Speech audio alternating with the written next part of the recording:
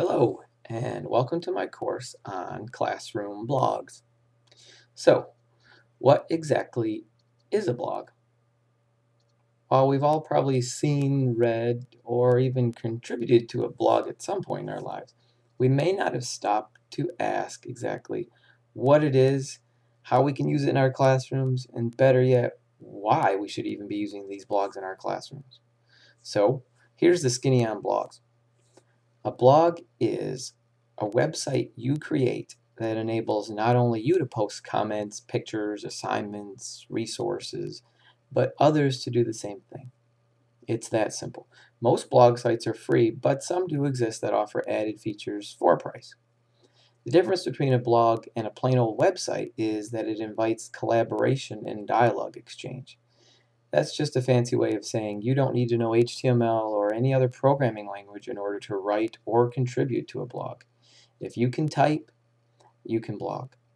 Also, anyone visiting your blog can contribute to your blog.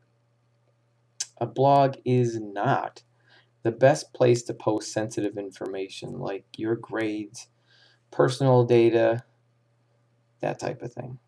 Remember, a blog can be accessed by pretty much anyone else in the world, so be careful what you put on there. Encourage students not to post personal information or questions about the grades they received in class. There are ways to limit who can and cannot see your blog, but I would advise against that. The point of a blog is to engage students, parents, and others outside of the classroom, and once you start putting restrictions on your blog, it just becomes smaller and smaller and smaller, touching less and less people. Some of the most successful classroom blogs are open for the world to see and even contribute to. Things a classroom blog can do. It can serve as a form of student expression. Blogs are a great place to let students write, to let students have an outlet for expression. Blogs can reach marginalized students. Students who are a bit afraid to speak up in class, maybe ask a question or contribute to a discussion, may feel much more comfortable writing in a blog.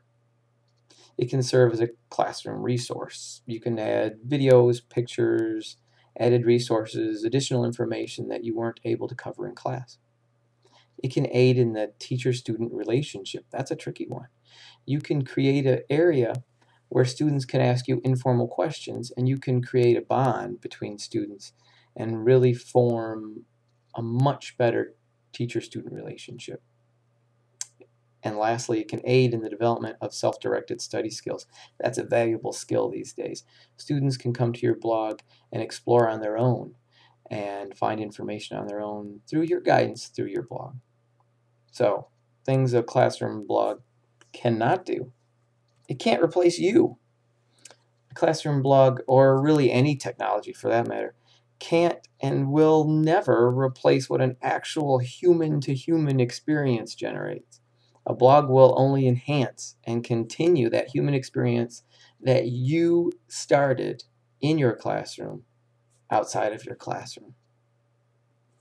During this unit, I'm going to show you a few things.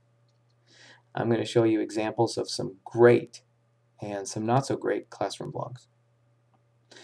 I'm going to give you some step-by-step instructions on how to create your very first blog.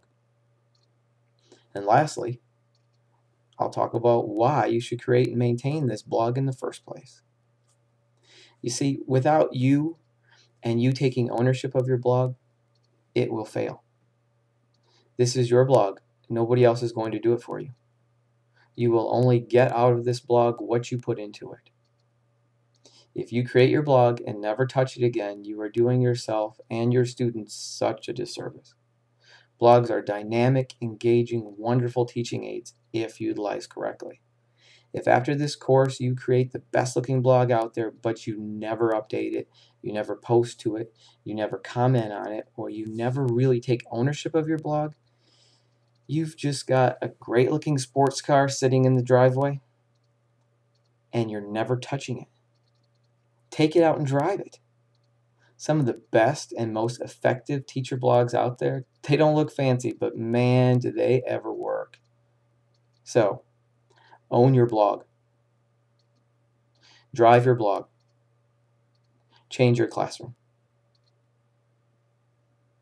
When you're ready to learn more about classroom blogs, click on that lesson number 1 link over there on the left-hand side of your screen, and we'll get started. Thank you.